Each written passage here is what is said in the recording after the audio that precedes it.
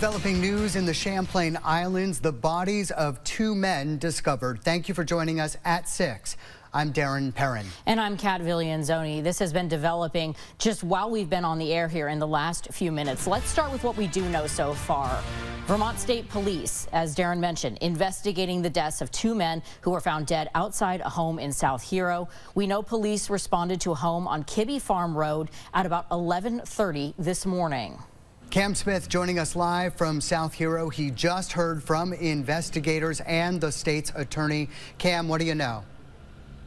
Yeah, Darren and Kat, still a lot of unanswered questions here in the Champlain Islands. After this incident, state police telling us at least two bodies were found, one man in his 60s, the other in his 30s. State police telling us they did know each other, but would not comment further about the relationship between these two individuals. But we do know, again, that the call came in around 11:30 from an individual who had found two bodies off of Kibbe Farm Road. Police have not publicly identified the two men, but again, one in his 60s, 68 years old, the other 35 years old. State police telling us that everybody is accounted for in this incident. The two men did know each other. Nobody is in custody. State police investigators are still on scene now, gathering evidence and interviewing witnesses as well.